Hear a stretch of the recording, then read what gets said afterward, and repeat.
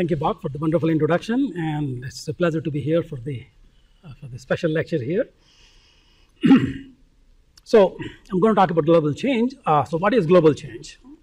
Well, if you look at some recent trends, population of the world was fairly stable for many, many decades and centuries, and then over the last few decades has rapidly started increasing, becoming about 7 billion a few years ago, hoping that it will saturate around 13, 14 billion.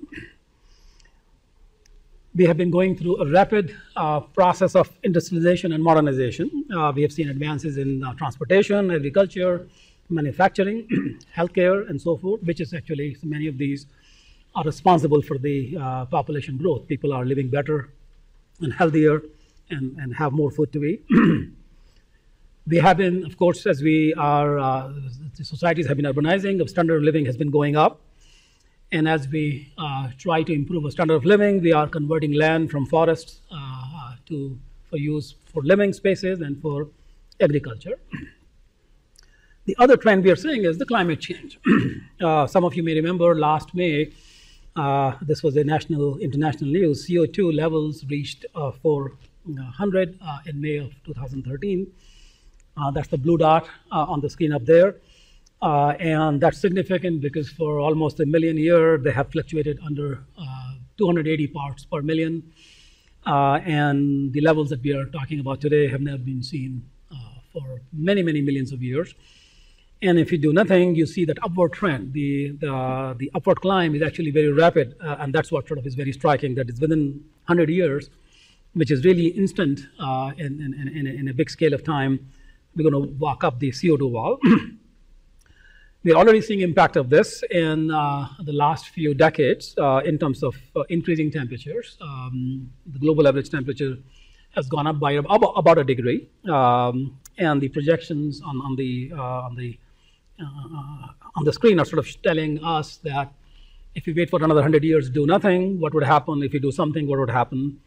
And we're seeing impact of some of the impacts already in melting glaciers and other changes.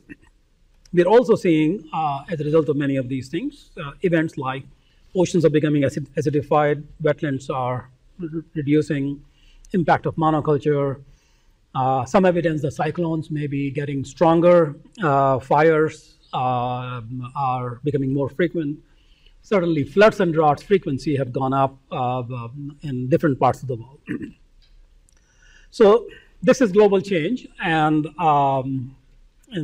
sort of what is very important for people to understand is how these different components are impacting each other. How is the evolution of the society over the last couple of hundred years or 1,000 years or 10,000 years since farming practices began, how has it changed the globe? Actually, many of the people are calling this recent period to be Anthropocene. The Holocene is being now called as Anthropocene, in the sense that if somebody was watching the Earth as it's changing, you would normally see changes in the Earth at millions and millions of years. It will look different at 65 million years ago, 10 million years ago.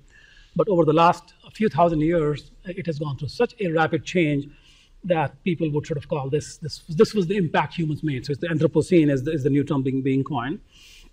How is that impacting the climate and the environment, the biodiversity, and so forth? How the climate is impacting some of these events like natural disasters like fires, floods, and so forth. How the fires may be impacting the climate change. So there's a lot of interrelationships here. And you may sort of say, well, this what is in it for a computer scientist to sort of talk about? And again, all of this becomes related to computer science, and I guess in some sense to geographers, because this is all about data. And the global change has become a big data problem, especially over the last 4 or 5 decades because of the advances in technology, computing technology, sensor technology, storage technology. All sorts of data is being collected and monitored and stored. Data from the satellite. You see the animation here just from the satellites launched by NASA. It's sort of showing you how many of them are in the orbit at a given time. You're seeing data coming out of the models on the top right corner. And these models are getting more and more sophisticated in being able to emulate simulate the environment of the Earth. Reanalysis data, and of course, we have, and you're of course familiar with things like population data, air quality data, river discharge, and so forth. There are all sorts of data that are becoming available. And these large data sets offer tremendous opportunity for big data research, big data methods. And many of these big data methods you're aware of have had tremendous impact on our life. If you're using Facebook, if you're using Google, and who doesn't, Amazon, all of them are driven by the big data. I mean, they won't be able to make money if they didn't have the big data technologies. So now increasingly over the last few decades, scientific communities are realizing that, of course, we are all, as scientists, we work with data, but as the data gets larger, we have to sort of look at this data in a different way. The biologists, of course, have, biology has gone through a transformation with the genome sequencing and the high throughput technology, and more now in the climate and environmental research, people are realizing that the climate change research is also becoming a big science, a comparable magnitude, complexity, and importance to human genomics and bioinformatics. So this is calling sort of for the excitement, and in computer science, there is sort of this feeling that perhaps these new data-intensive scientific methods are so different that it's just worth distinguishing from as a fourth paradigm of scientific discovery and exploration, experiments and theory being the first two paradigms, computer simulations being the third leg, and the data-driven approaches being the fourth paradigm. And again, sort of this is sort of showing you the excitement around these areas. Now, this work that I'm going to talk about is is highly interdisciplinary, has a lot of collaborators, and as Bob mentioned, one of the sources of funding for this project is this NSF expedition on understanding climate change. Involves multiple universities and a large number of faculty investigators at this university. One of them you heard at the panel this morning at noon, Shashi Shekhar. And I'm just giving you a very small sample of some of these projects. I will go into a couple of these things in greater detail that I think would be of more relevance to you. And again, these projects are very diverse. They range from looking at the ocean, data from the oceans. The top left corner is looking at the sea surface height data from the satellites, and trying to analyze the patterns of they call eddies, and these are like the storms in the ocean, and then how they evolve, how they change, and how they impact the climate in various ways. In the top and in the bottom left corner, you're looking at analysis of interrelationships between different climate variables, how the ocean temperature may be impacting climate elsewhere, how do you find new teleconnections that are not known to climate scientists, how do you find better versions of the ones that are known to people, and so forth. On the right side are several projects we have on land cover dynamics and change, and that's what I'm going to spend a lot more time on in a minute. I just want to sort of highlight the fact that this project that we are going to talk about this is highly interdisciplinary, involves people from multiple disciplines, and as computer scientists, we are used to publishing papers in computer science journals, but these the results from these research are published in journals that are sort of across the discipline. So you can learn more about the project and various collaborators on the website here. But I'm going to sort of focus most of my talk on this topic just to sort of keep it more relevant to the audience here. So we are interested in looking at how the land cover has been changing over a period of time. And this is a sample of kind of changes that one may be interested in. You know, there are fires that sort of that burn in the forest, many of them for natural reasons. And there is some concern that their frequency may be changing because of human impact or because of climate change. There's a tremendous impact of agriculture. You see in the middle, the top middle row here, vast amounts of forests in the Amazon being converted for soybean farming, and then you can sort of see the scale of these farming practices by how by the number of tractors they have to sort of work with or these machines. On the top right side, you see the mountaintop mining in Virginia and so forth. So these are a range of changes that are happening. And one of the research objectives one could have is, what are these changes? For example, maybe interested in forest ecosystem changes. How is the agriculture is changing around the world? Where is expanding? Where is being intensified? One may be interested in monitoring the surface extent and variation of water bodies. You see in the top, in the bottom right corner, you see shrinking of RLC over a 40-year period. One of the largest freshwater lakes in Asia sort of came down to almost nothing. It's a shadow of its past. So how would we sort of look for these changes?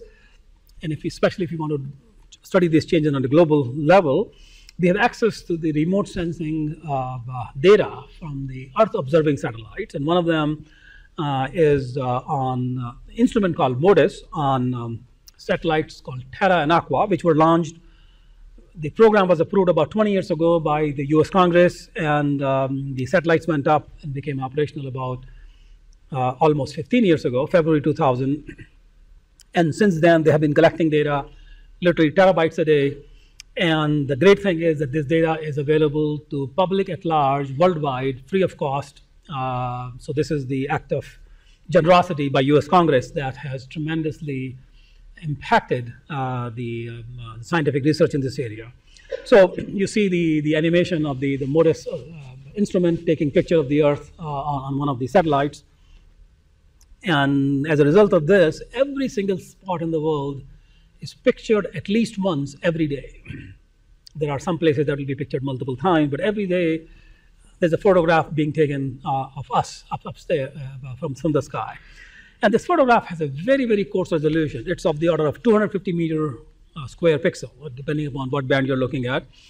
And it generates, of course, massive amount of data. Now, once you have this data that is being picked up pixel by pixel, you can put it together, your geographers, you can put it together and make a map, which is what is shown on the middle lower row, which middle column lower side. And then you can sort of see that if you put all of those pictures together that were taken on the same day, you have some sort of a map. And in this particular map, what you're seeing is a multispectral data that's being collected, converted into some sort of an index of vegetation. You could do many, many different things. And the green, and it's sort of showing you how green a pixel is. And again, sort of, if you look at this middle picture here, you have a very good sense of where the big forested area might be. You see them all right in the equator, in Amazon, in Africa, in Indonesia. You can recognize all of the deserts. You can and so forth. You can and so forth. So you can sort of see the overall picture from a single snapshot. Now, if you look at any one of those pixels locations and you watch its greenness over a period of time, you can construct a time series, which is what you have on the rightmost corner. That is, this is the location which was going up and down periodically every year using the annual cycle, becoming more green and less green every year. You might be able to see the vertical lines, which are the yearly boundaries. And then suddenly something happened, and then of course the greenness went down and so forth. This happens to be the location in China. I was giving this talk in Beijing at the National Convention Center in China, and I just picked up a time series for that location, and you can sort of see exactly when that convention center was built. So, and again, that's the MODIS, which is daily coverage, entire world at a coarse resolution. There are successive levels of higher and higher resolution data available, except that they are available at they're finer resolution in space, but coarser resolution in time. And one of the most important one is Landsat data, which is bi-weekly. Every two weeks you have a picture. It's a 30-meter resolution, which is much, much finer than the MODIS resolution, except that you only have a picture every 2 weeks, and then you have it going for about 40 years. And of course, many satellites have been launched in the meantime, and they have different qualities and so forth. You have to deal with them. But the point is that there are a lot of data. And of course, if you add this, aerial surveys, radar, LiDAR, and so forth, you have very rich variety of data. But most of the work I'm going to talk about would involve only these kind of data sets. So once I have these data sets, you could sort of, as a computer scientist, you could sort of look at this data and think of different ways of, think of different problems to solve with it. And I'm going to talk about 3 different case studies depending upon time.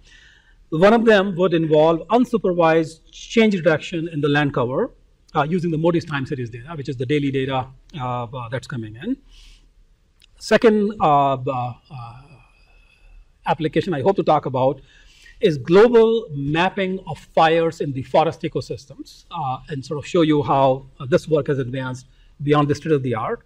And the third project, I'm going to show you early results on something we're embarking upon, which is the first global dynamics of water, which is looking at all of the water bodies worldwide and seeing how they change. And of course, this is that has importance for a lot of communities and a lot of people, because a lot of water bodies involve rivers, and rivers can grow and shrink. And then if you sort of know how these rivers are growing and shrinking, or the lakes are changing, you could sort of have a much better understanding of the water availability and resources in the world, and how they're being changed or impacted by the climate or human actions.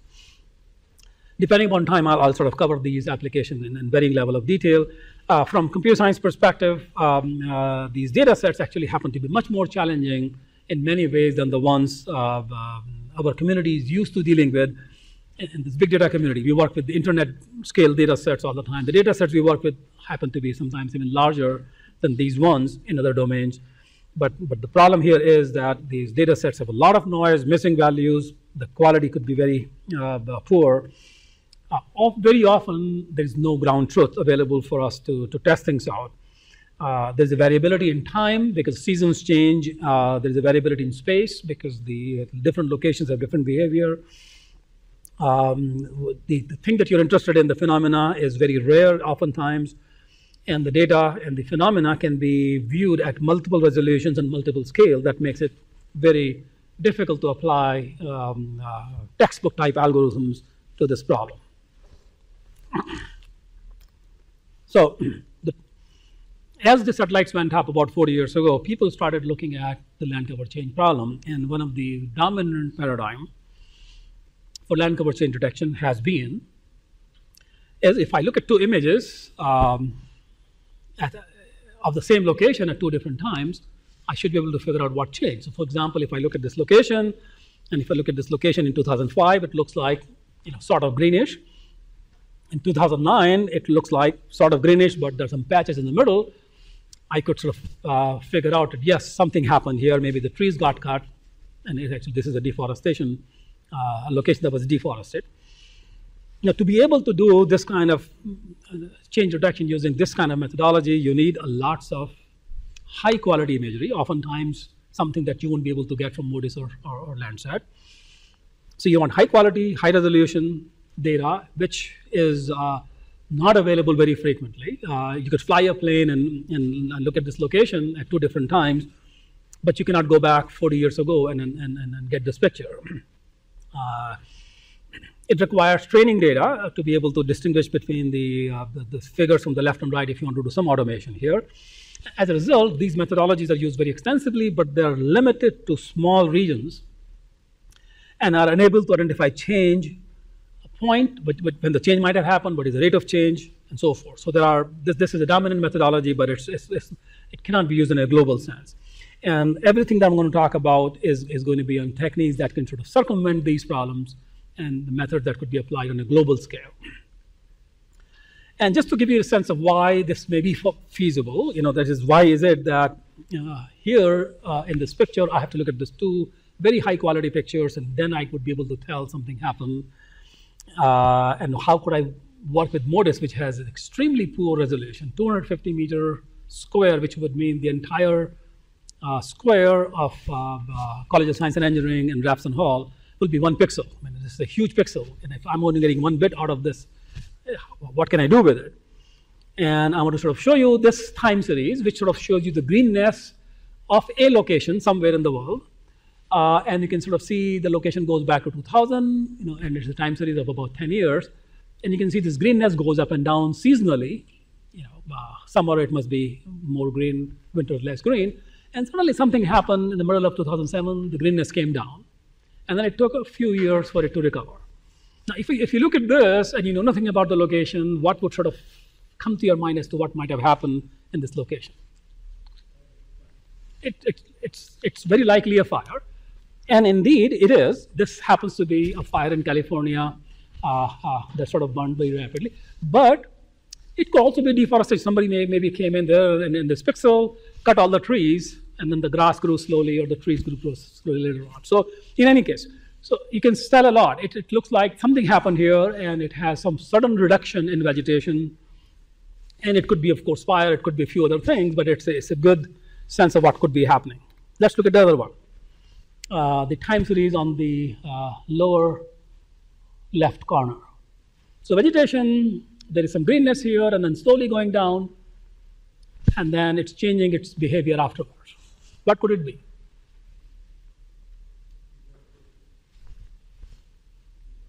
Infestation. Wow, that's the second thing. Indeed, Colorado. The entire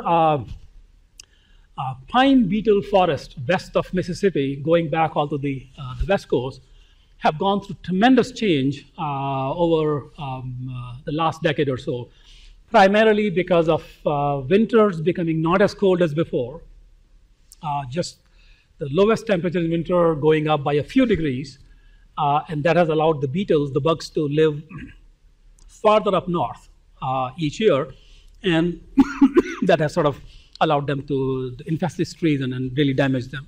This is a very serious problem. And I'll give you another one on the left side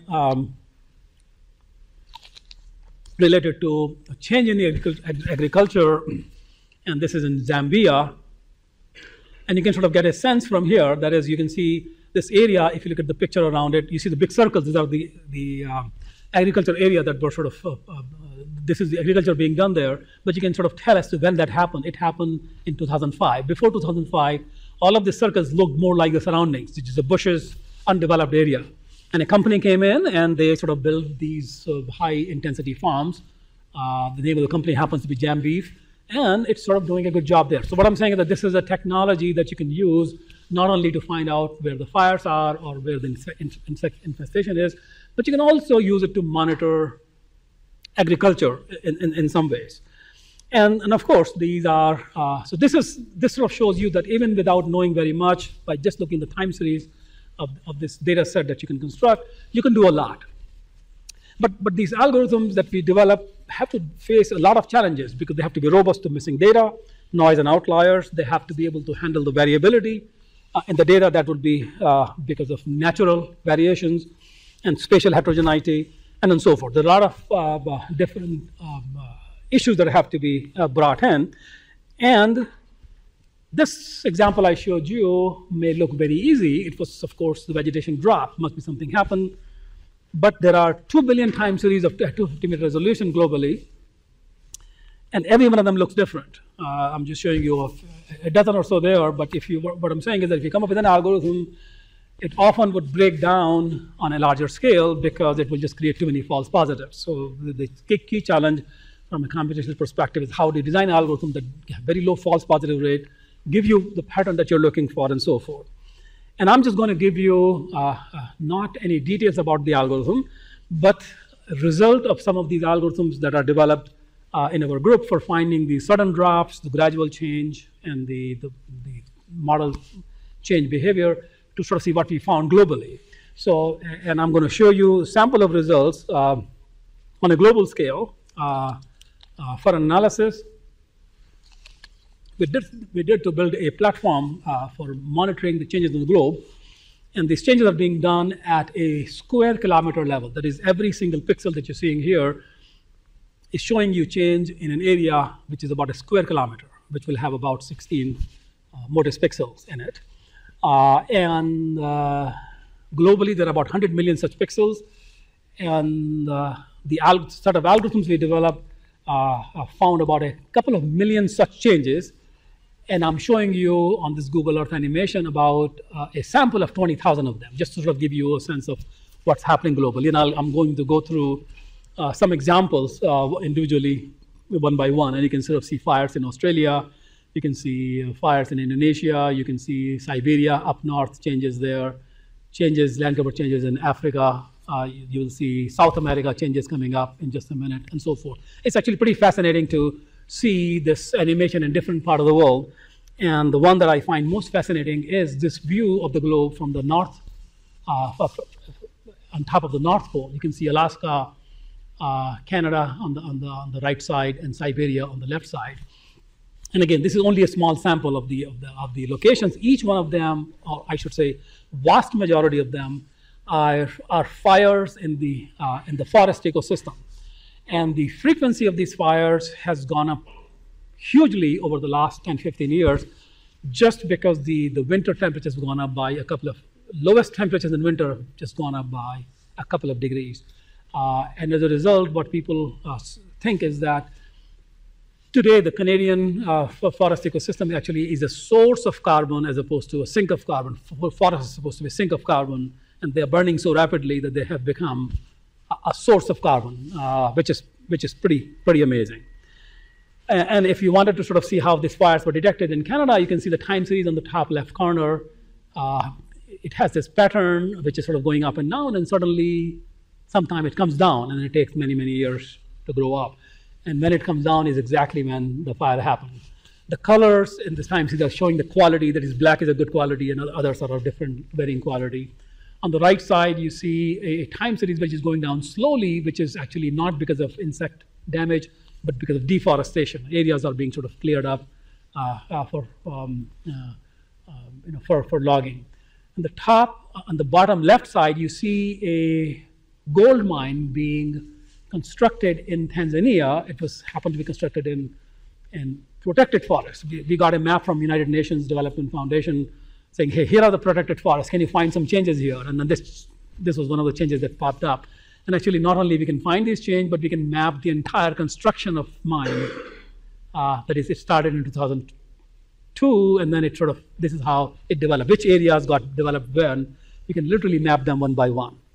On the right bottom side, what you're seeing is the deforestation mapping in the Brazilian rainforest, in the state of Mato Grosso, which is called the capital of deforestation, in the sense that that's where much of the deforestation has happened, where people have sort of taken the large forests, converted them to soybean farming. And of course, you can see the time series, and which sort of gives you the sense of how the change might have happened. And what I like to show is an animation of how, this is the mapping audience. So you can sort of take these changes that we constructed and you can put them on a map and you can see the dynamics. And there is a timer running on the top. So you can see this area deforested over a period of 12 years, starting in 2000. And you can see that ring forming right around this, the arc of deforestation. You can see exactly how it started and where it grew and so forth. You can map the entire dynamics. So this is about building maps. I guess gives you a sense of what you could do with this technology. I'll just show a few more examples for illustration. On the top left side, you see a lake in Africa, Lake Chad, a very large lake. It shrank considerably because of human impact. That is, people were diverting water that was coming from this river to the lake. And on the top right side, you see the changes being picked up near New Orleans. Basically, you're able to map the entire damage done by Hurricane Katrina. You can sort of see how many square kilometers of vegetation got damaged, how long it took to recover. You can sort of see the time series and actually get a very good sense of that. You can see the river dynamics, a river being flooded in Siberia. And then on the bottom right side, actually, is a very interesting story. Some of you may have followed this in Zimbabwe. They went through a lot of upheaval in their in the farming sector. In about 2002 onward, Mugabe, the president, allowed people to grab land. So basically, there are farmers who were industrial scale farmers doing large scale farming, and it used to be very productive land. They would export a lot of food. And around 2002, people started taking those land, and then the productivity changed so dramatically that it's an importer of food now. And then, of course, Mugabe sort of would say that nothing happened. The food problem we're having is international conspiracy. But using this technology, you can actually map every single location and figure out exactly what was going on until what date and when this land was taken by somebody. So this happens to be the location time series for the location for which was picked up in 2004. If you see the collection of all the points that we mapped, you can see when it started, when it ended, and how it spread. It's actually pretty fascinating to be able to do this automatically. Modis, yes. And then the impact symbols are generated from the line charts more or less. Is that right? So the time series is the Modis time series, right? And whatever location were found to be changed, we put them on the map. And those were detected from that modis. Exactly, that's right. So each of the dots is picked up by the algorithm. So if you look at the entire state, the entire country of Zimbabwe, there'll be millions of points, and then you can find out which tens or hundreds of thousands of locations that got changed, and you can map them. You can show them.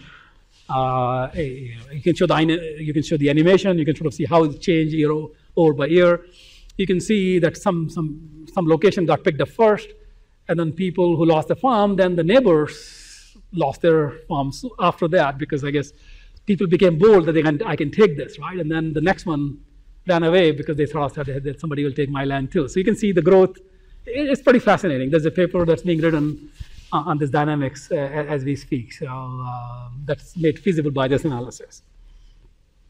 I was just giving this talk in Taiwan earlier this summer, and this sort of shows you that not only you can sort of look at the agricultural changes, but you can also look at the damage due to natural disasters. So, and this happens to be a massive flood that happened in Taiwan, and actually, I don't have to look at the date. I can look at the time series, and I know the flood happened around 2004, 2005 time frame. And you can literally, so basically I'm picking up vegetation changes, but I can put those points back on the map and figure out exactly where the changes happen. And there is a story here which sort of says Typhoon Morakot basically caused all of this damage. On the left side, you see in on the Taiwan Peninsula, on the island, where exactly the changes happen. And you can see up on the top right that the points that were detected by the algorithm are sitting at the right places if you look at the Google imagery. But this is actually, this is a different typhoon in 2009. All of these changes that we found, as I mentioned to you, we did the analysis, were put into a system called Automated Land Change Evaluation, Reporting, and Tracking System. This was sort of done in collaboration with Planetary Institute. And this work actually was presented at the Climate Change Summit in Cancun in 2010. And economists did actually a very nice story on this work to sort of show that monitoring on a global scale can be very, very expensive. Brazilians spend about $100 million a year to monitor their forest. And technology that we developed here at the University of Minnesota using big data techniques has an opportunity to be able to do this much more cheaply. So this was sort of the unsupervised mapping of changes on the globe, and to sort of show you how a diverse set of changes can be picked up, and hopefully some of them are of interest to you. Second application, I promised you 3 applications. Second application I'm going to talk about is very specifically mapping of locations in the fire that got burned globally. Because this is very, very important the fires are important source of greenhouse emissions. They have impact on flora, fauna, air quality, and of course they're important for climate change studies, management of the forest itself, and so forth. Now, what do people do for building these maps of fire? They can do aerial field surveys. It's infeasible globally. California, by the way, keeps a very good track of their fires. So they have really good quality data for all of their fires going back more than 10 years. You could look at the composites of Landsat or other satellite data manually and figure out what areas look different and call them burnt, which is, of course, not feasible within globally, labor intensive. And then you can have satellite products. There is a product actually called Modis Active Fire, which is a band which is specifically there on the satellite to check if there's a thermal anomaly, if an area is looking more hot than usual. And that is supposed to pick up these fires. It's just called Active Fire product. but it has too many false alarms and misses. I mean, it has tremendous value for real-time firefighting purposes, but to build a sort of a atlas of what might have happened in the past, it's not very good. And there are, because of the importance of this objective, NASA spent a lot of money on it, and there are a series of products from NASA, MCD45, GFED, that sort of, these are the research groups funded in remote sensing to build these products to figure out what location may have burned. Now, and of course, these guys, towards the end, build some sort of predictive models. Now, what are the predictive models? Well, these are the same predictive models that would classify your email, whether it's a spam or not, whether your transaction is a fraudulent or not. You go to Facebook, and if you put a picture and it will tag, who the person is. These are all methods for predicting something.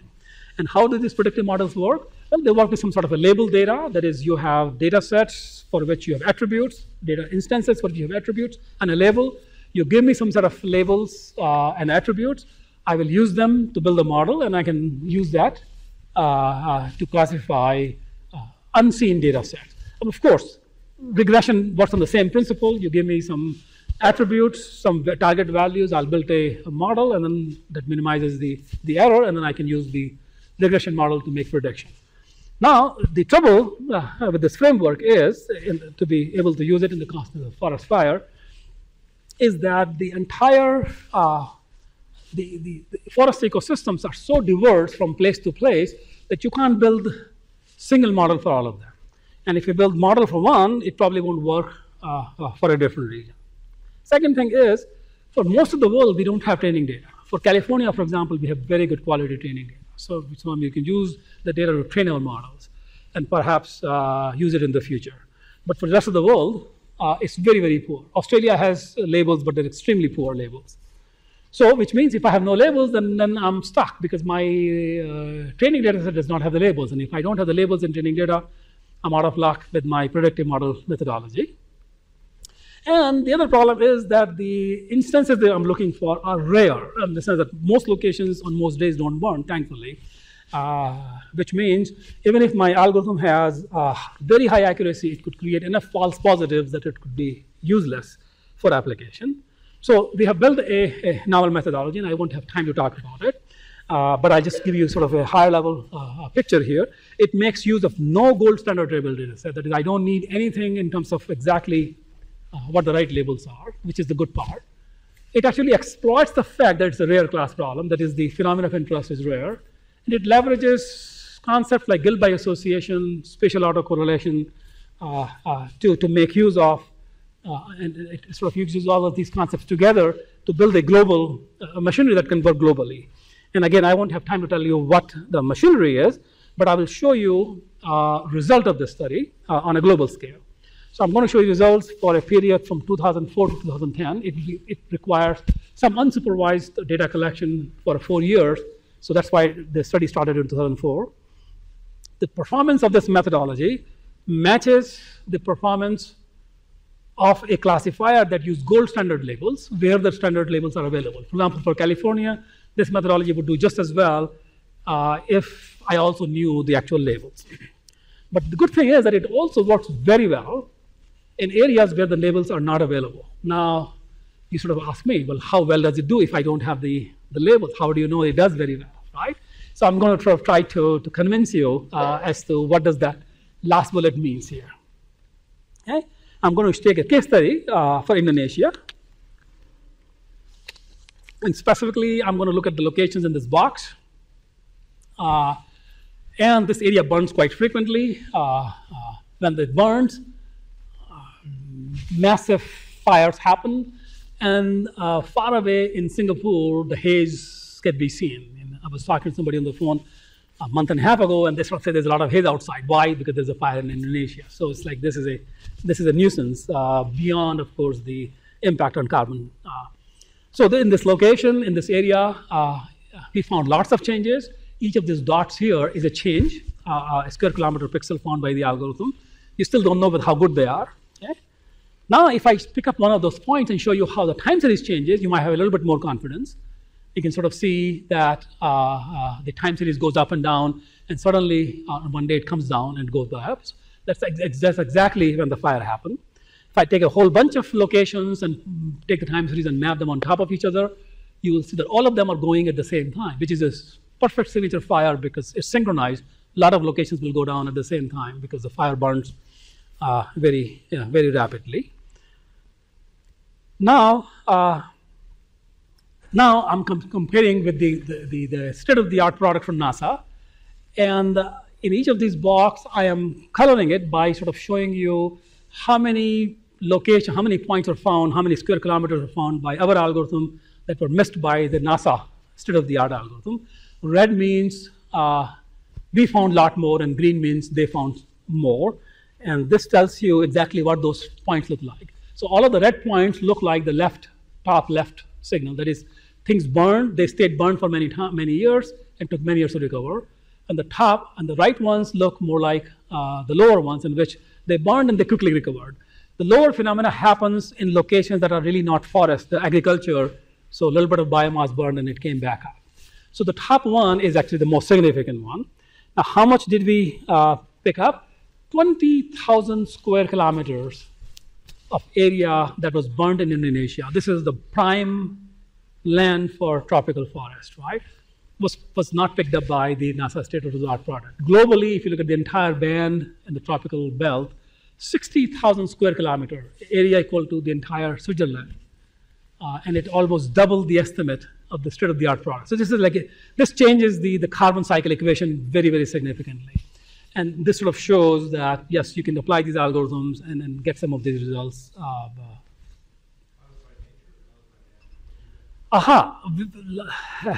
Very, very interesting dynamics in Indonesia. And all of these answers are true. And I'll give you the culprit, the nature as being the culprit. In El Nino years, you see a lot more of these fires. Okay? The ocean warms up in the Pacific, causes drought, dryness in Indonesia, and the farming practices there, normal farming practices are such that when they farm, at the end, they will just burn the produce, but then the wind would blow, and then that wind would sort of burn the trees nearby. So there's a climate connection there. There's a human connection. There's also this palm oil deforestation connection. So there are multiple connections there.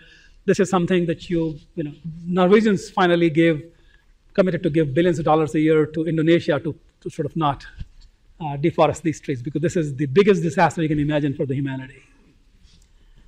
All right, so now I have only a few minutes left. So what I want to do is talk about the third application, but I'll talk about it very quickly rather than talking about a lot of the motivation, but I'll sort of tell you exactly what we were able to achieve. So water, of course, is critical. I don't have to convince anybody. And the problem with climate change is that it's getting more and more, even the amount of water isn't changing, but its location, its heterogeneity is changing. So we see more droughts and more floods. So basically, we are seeing a lot more of the water stress situation. And I'm just going to go through this slide here. That is, if you want to do management of water, you have to be able to measure it.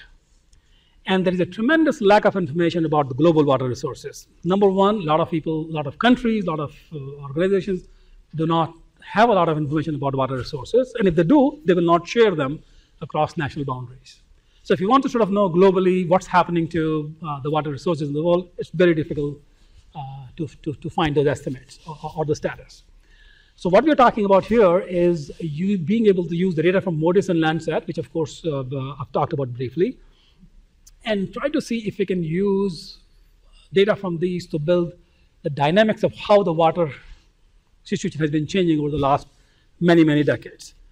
And what I'm going to show you is the fact that this is a very, very difficult problem, because just like forests, the water bodies actually are even more heterogeneous. I'm just showing you examples of lakes or water bodies in different parts of the world, in Egypt, in Africa, in Argentina, and so forth. And they'll all look different, and they all look different at different times. The lake below in Argentina looks one way in 2000, completely different in 2012. So the nature of land, nature of water could look different on different days, which means if I use the traditional methods of building predictive models, give me labels and I'll build a model, they just break down.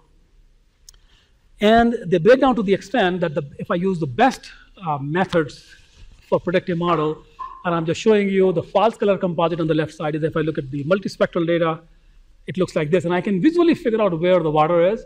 And if I use my best predictive model and build a map, I build a map on the right side. Blue means water, green means not water. And you can sort of see that this map isn't very good. And of course, on some days the map would be very good, but some days it would be pretty bad. And that means you will not have a good sense of what the dynamics is. That's one problem. This is actually a huge problem. The other thing is, the one way to possibly solve this problem is if I have the elevation data, I can actually solve a lot of the problems. Because if I know elevation data on the ground, then I know the higher location on the ground cannot be water before the lower location or water. Right? This is the plain physics. But I don't have the elevation information, certainly not at the level of detail that I need to be able to map the water dynamics globally. And it turns out that it's possible to build a methodology, and this is sort of, I'm going to show you results of that, which can handle the heterogeneity in the world, and without using the information, there's a typo here, without using the elevation information, it sort of tries to reconstruct it and re-estimates it. And I'm going to show you the examples, and these are the animations that were put together yesterday, and let's hope they work. So what you're seeing here is examples of water bodies from different worlds. There are about 10,000 water bodies like these that each of them have about 10 square kilometer or more area. And of course, a lot of these water bodies happen to be parts of rivers that have been dammed. They've been dammed, and you can sort of see by watching this machinery as to when the dam was built. So you see on the top left corner, you see a time series, and you can see the location of the time series. It's very low for most of it because the river was very narrow. A dam was built, and then it becomes, of course, the area covered by water becomes much larger, and it becomes cyclic. What you're seeing in the animation is the time between the two red lines.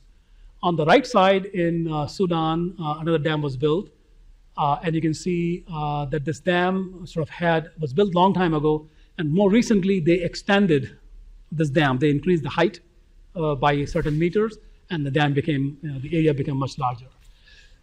So you basically, sitting in your office, you can sort of figure out how many dams were built, when they were built, what area they're covering, how's the water resources changing around them, and so forth. And just to sort of show you that these pictures are not just fake, I have the animation running on the left side for one of the maps, and I have the digital elevation map on the right side, and of course elevation map is sitting underneath this one too. And you can see that as this water body is growing and shrinking, it's growing and shrinking at just the right location, even though it has no information about the elevation. And that's sort of what makes it interesting from methods perspective. And of course, once you have this, you can sort of use it for understanding interplay between water resources, climate change, human impact. You could perhaps project water use and availability, and more importantly, these rivers networks, how these river networks are changing, impacting each other. You can sort of build these networks very, very easily from this technology. So with that, I'm going to stop. I think I'm almost running out of time. That advances in spatio-temporal data analytics, which is exactly what we do, hold great promise for understanding global change. And of course, I don't have to tell you this because geographers work with spatial data all the time. That is, these data sets come across in so many different domains that not only you can use this technology for ecosystem management, but for epidemiology, location-based services, geospatial intelligence, and so forth. So tremendous opportunity here for applying these techniques. Let me just thank you all and also mention my collaborators and students in this large project. Thank you.